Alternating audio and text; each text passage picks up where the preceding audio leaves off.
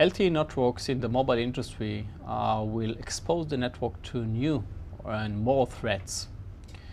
The LTE network, by definition, has two types of technologies that are becoming more advanced. One is on the bandwidth side, using new technologies on the cellular or radio area.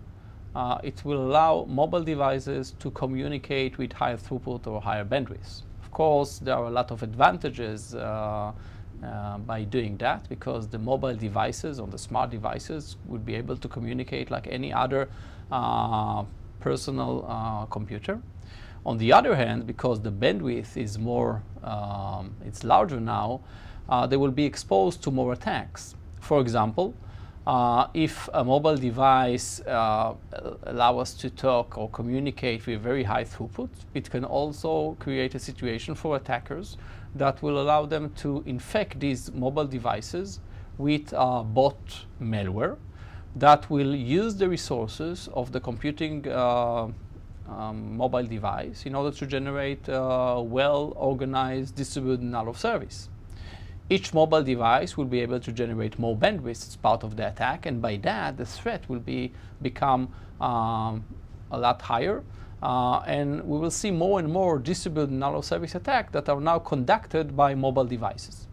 So this is one part of the LTE security consideration that we need to analyze. Another part is that the core network of the mobile operator that use LTE technologies become only IP.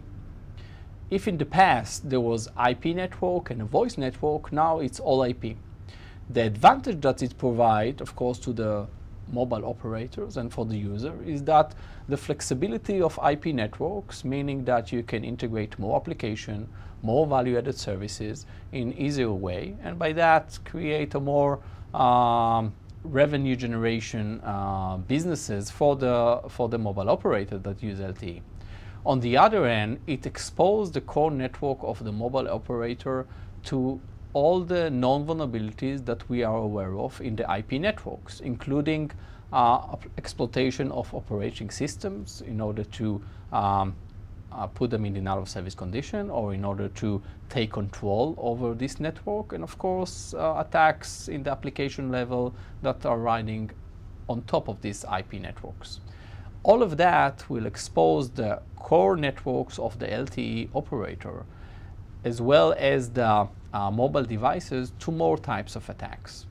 In order to create a better framework of security, all these new challenges need to be addressed. It will take some time, but at this stage we see that the network is being analyzed differently, which will require more and more technologies, security technology, to be integrated into the LTE network.